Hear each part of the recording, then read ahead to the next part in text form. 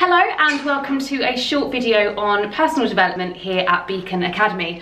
My name is Miss Miller and I am the head of personal development. Now, you might be sitting there wondering, I don't really know what personal development means. Well, you can see on the board behind me, you might be more familiar with the term PSHE. This might be something that you already study at your primary schools. We've kind of made that a little bit bigger here at Beacon. And essentially we're looking at how we can develop you as a person and build lifelong skills so that you can live a safe and happy life in the 21st century. Now, the way in which we offer this personal development is not just through the classroom. We do have lessons that are available to our Key Stage 3 students. This will take place for 1 hour every 2 weeks. And when you get to older years, like year 10 and 11, this will be done slightly differently through fewer but slightly longer sessions. I'm here right now with two of my year 9 students. Do you want to just quickly introduce yourselves? Hi, I'm Tilly.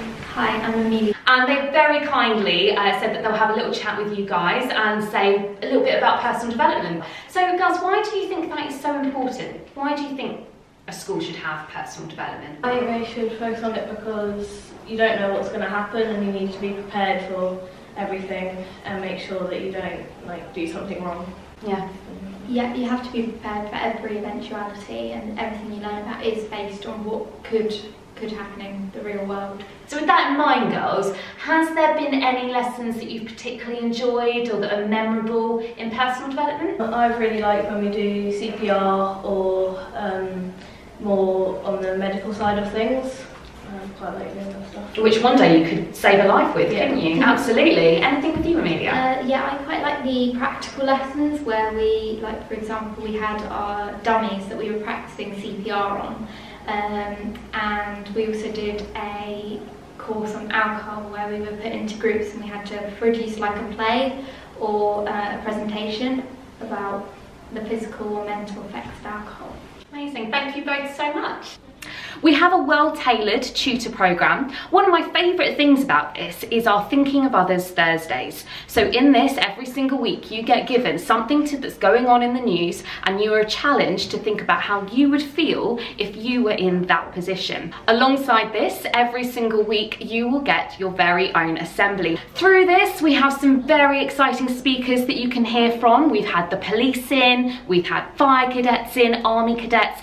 Essentially, you get a chance to listen to a wide range of people that you might not normally get to speak to in day-to-day life. One of our key mottos here at Beacon is to make your mark, and that's to treat other people with manners, acceptance, respect and kindness. This is prevalent throughout the school. We promote it through our tutor times, our assemblies and our day-to-day lessons and social times. Now, one of your favourite things, I'm sure, about school is not just your lessons, but also the enrichment clubs that you can take part in. At Beacon, we know just how important that is to your personal development. So we have so many things ranging from horticulture to sport to crafts to diversity club. There literally is whatever your interest is, we have it here at Beacon. And normally every September you will have a chance to visit our clubs fair where you can speak to the staff who run this and sign your name up and make sure that you've got your spot to take part for the rest of the year. We love to reward our students when they do fantastic things, be that in lesson or outside of lesson, making their mark, manners, acceptance, respect and kindness around the school. Now, we honour this through giving out credits. Now, if you get enough credits by the end of the year, you might be invited to a very special celebration event. Alongside that, our students can be nominated for Student of the Fortnight. Now, this is something when a student has gone above and beyond and a member of staff thinks that they deserve awarding for that. You can also nominate each other through your student's Student of the Fortnight. And all of these nominations get given credits and celebrated through our student bulletin and our student newsletter. I also want to talk to you about opportunities here at Beacon. So many opportunities to get involved with leadership, be that from being an ambassador or a buddy in your early years from year 7 through to about year 8. And then when you get to the top of the school, you could even apply to be a prefect or head student. Now, this is a really great way to make sure that the student's voice is heard. Student voice is so important to us here at Beacon. Yes, as staff, we do know what we're doing, but it is so important that we hear from you too. This is your school and we want your voice to be heard. Here at Beacon Academy, we value the importance of well-being. It's something we've always held close to our hearts, but now more than ever we know just how important it is that our young people stay both physically and mentally well. We have so many things in place to make sure that this can happen, from a well-tailored Year 7 tutor scheme that focuses on transition from primary to secondary school, through to our mental health first aiders who are available for every single student in our school, however they may be feeling. We also have some incredible spaces and resources, just like the one I'm sat in right now. Our wellbeing room was founded in 2019. Sadly, it was only open for a few months before lockdown, but we cannot wait for this room to be up and running for its usual purposes. At the moment, we do run counselling services in this room, but when things are maybe a little bit more back to normal, students can come here at break or lunchtime should they feel they need a slightly quieter space to spend some time with their friends.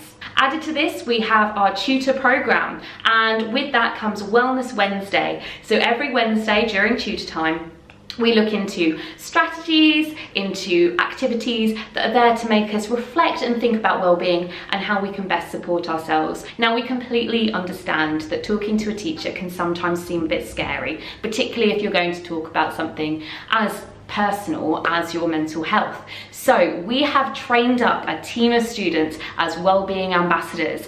They can be recognised by the little blue badge on their blazers, and they, as I said, are specifically trained to help you talk through how you're feeling and again point you towards a helpful adult who can support you. I hope just from the few things I've been able to go through with you now shows just how much we place wellbeing at the centre and forefront of our students' educational lives. Ultimately, we want our students to be able to stand shoulder to shoulder with other students on both a local, national and global scale. Through our personal development programme, we believe we can achieve just that, so that our students can live safe and happy lives in the 21st century.